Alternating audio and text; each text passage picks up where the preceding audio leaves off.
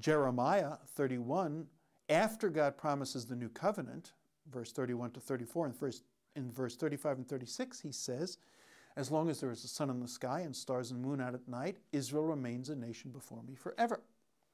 And so here they were, an example of a nation under judgment, still with a foundation of grace, because God's going to keep his promises to Father Abraham and to Jeremiah and through the rest of the Bible. Now we come to today, and Israel is being seen as a nation under God's mercy, his grace. It's the time to favor Zion. The set time has come. God's having mercy on her. He's bringing her back in unbelief, and he's going to save her.